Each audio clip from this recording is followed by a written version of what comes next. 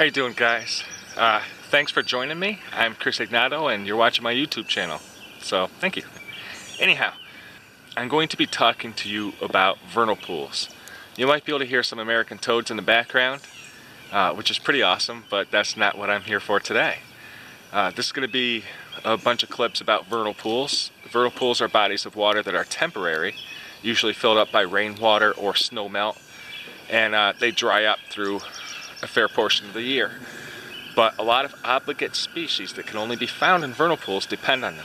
Certain species of salamanders and frogs, even macro invertebrates, okay? And plants. There's a lot of things that you can only find in vernal pools. And vernal pools are really important because they don't usually have fish in them. There are a couple of fish species that are found in them, but that's in the tropics. So, you know, they don't have to worry about fish feeding on the eggs and stuff like that, a lot of these creatures. So, hope you enjoy this video. It's kind of a long one because I'll talk about some of the different types of vernal pools and some of the different things you can find in them. So come along for the ride, hope you enjoy it, and let's get started. Okay guys, this is a good example of an open canopy vernal pool. We've got trees on one side of the pool and a big clearing on the other side of the pool.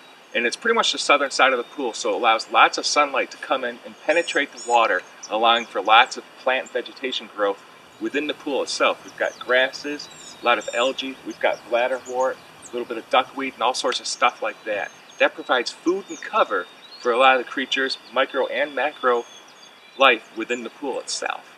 Okay? In fact, some plant species can only be found in vernal pools. Very obligate species right there.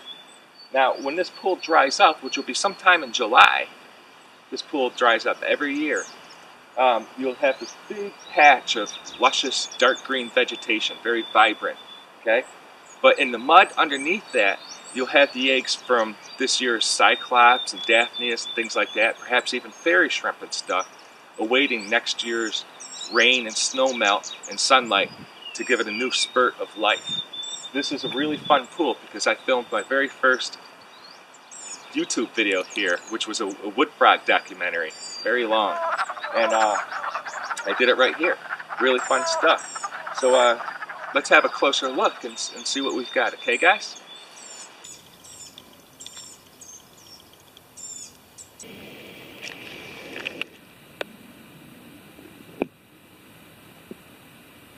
As you know from looking at a lot of my videos, I've got vernal pools and all the stuff. My wood frog videos in a vernal pool, my spring peepers, my gray tree frogs, my spotted salamanders. A lot of those herping videos I do are at vernal pools.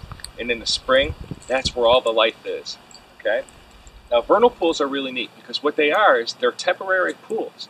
They have to be filled with water at least 2 or 3 months out of the year. And that water generally comes from rain or snow melt, especially if you're in the Northeast, okay? And the important thing about vernal pools is there are obligate species that can only be found in vernal pools, like the spotted salamander. That's where they breed. The wood frogs, spring peepers, marbled salamanders, and things like that, okay? If this was a pond or something, it could have fish in it. But vernal pools don't have fish because they dry up, right? And that keeps the voracious predators away.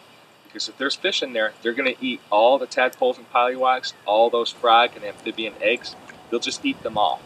So that's why the vernal pools are crucial environments for these amphibians to breed in. And it's the only place you can find these amphibians breeding, some of them. Okay? And the food within these things does provide, you know, the stuff living within them does provide food for birds, snakes, turtles, all sorts of things, okay? But it's also, like I said, a very important breeding ground.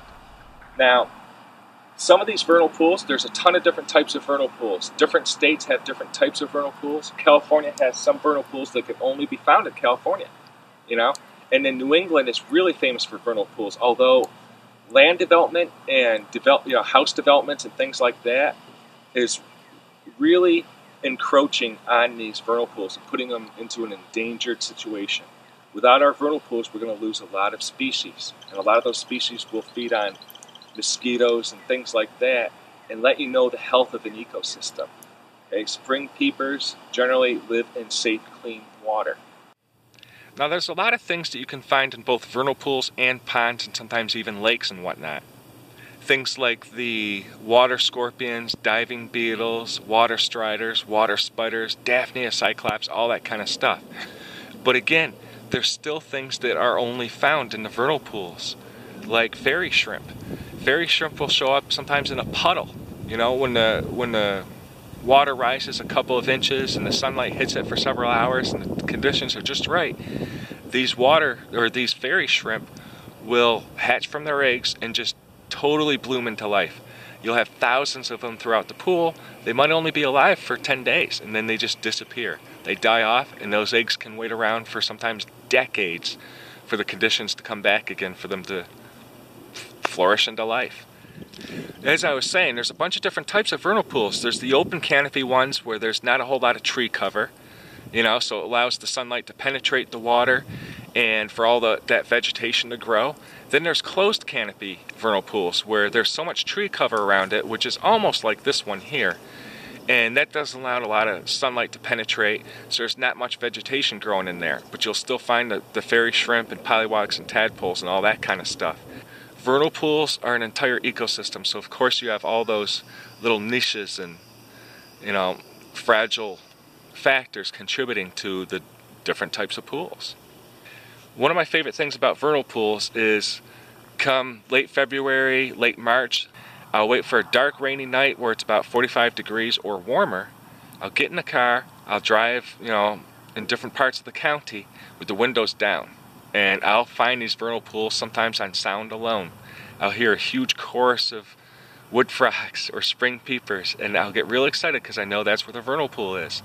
There are some vernal pools that are quiet, but they're still teeming with life, like hundreds of spotted salamanders breeding. So, you know, there's a lot of things that you come out and it's only for a very short period of time.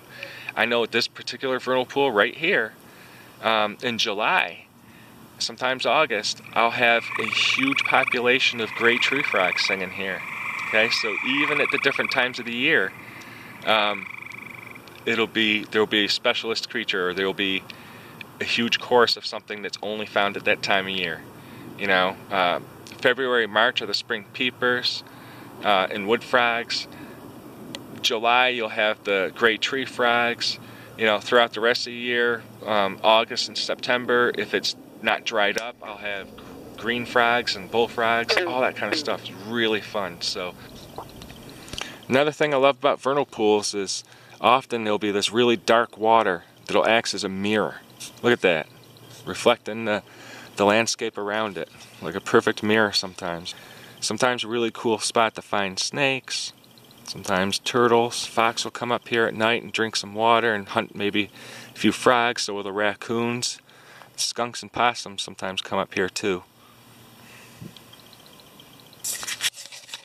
Now, a lot of the creatures in the vernal pool, especially the tadpoles and polywogs and stuff, they'll feed on the algae, and they'll feed on the smaller stuff, will feed on the detritus, the decaying leaves and plant matter that are in there. All these trees drop their leaves into here. It provides cover and food for the cyclops, the seed shrimp, the fairy shrimp, sometimes the tadpoles, and you'll have all sorts of invertebrates living in there that some of the bigger things feed on. So in a lot of ecosystems, this could be where a lot of the food chain starts. Tiny things being fed on slightly bigger things, and so on and so forth, until you even have foxes feeding on them. Maybe you might be in an area where there's bear or mountain lions that'll hunt the fox for food. A lot of time it starts right here in the vernal pools. Amazing habitats, really fun to explore. Okay guys, you hear that? That's the sound of a vernal pool in April in Pennsylvania. Now, as you can see, this is how I find vernal pools at night. You know, at the right time of year, they're just soaring with frogs and noise. Even in July, you might have the gray tree frogs at this very place. Right now you're hearing spring peepers and some bullfrogs and some green frogs, and I just heard a wood frog. That one right there, that was a green frog. So, there's another one. So isn't that staggering? It's so loud. I actually had a sound meter, and I recorded it one night. I measured the sound. It was 102 decibels. So it's loud. Okay, you hear that? That marks a first for me. This is April, and that's a gray tree frog. I've never heard them this early in the season, not around me. It's gonna rain soon, which is why it's so loud tonight. This is amazing.